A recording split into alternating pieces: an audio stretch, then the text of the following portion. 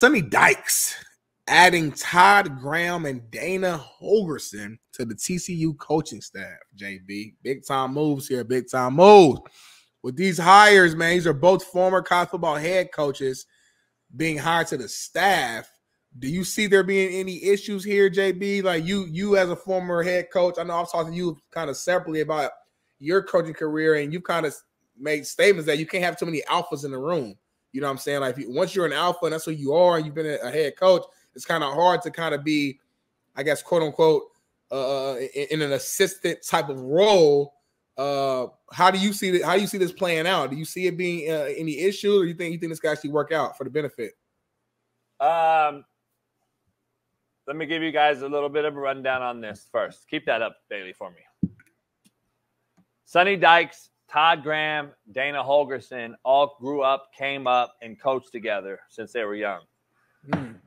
They're all good old boy network guys. They're all boys. They're homies. And these are probably three of the tightly knitted guys that know each other in all of football. They're boys. Like that's like their homies getting to kick it together and do what they love to do.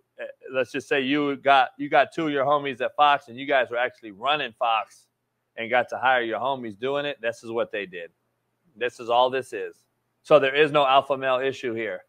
There is going to be no issue here. These are three homies that are going to be able to sit there and be cool about everything that goes on because the other two know this is just getting them another interview as a head coach in a year.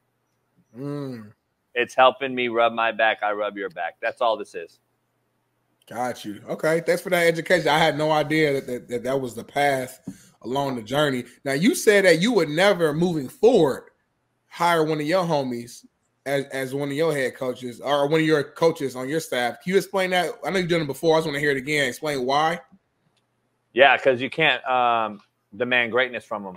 You rip their ass when they're late. They think they can do things that the other coaches cannot do. It creates a rift in the locker room. Now, let me clarify my situation to this.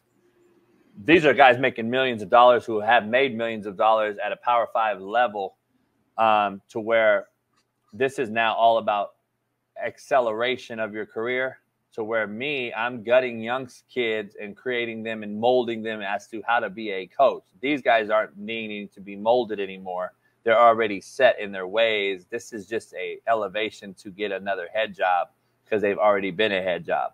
I don't have my homies that have been head coaches who I hire and I'm just moving them along in JUCO or something. You can't really compare the differences.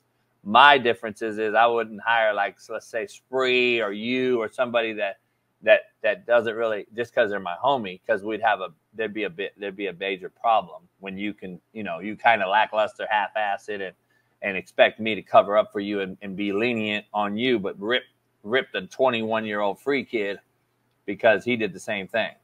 That's the difference. If we're all making millions and shit and these guys have been head coaches already, then it's a different ball game. So it's just hard to compare those two. I want it at my level. That makes sense. That makes sense 100%, man. So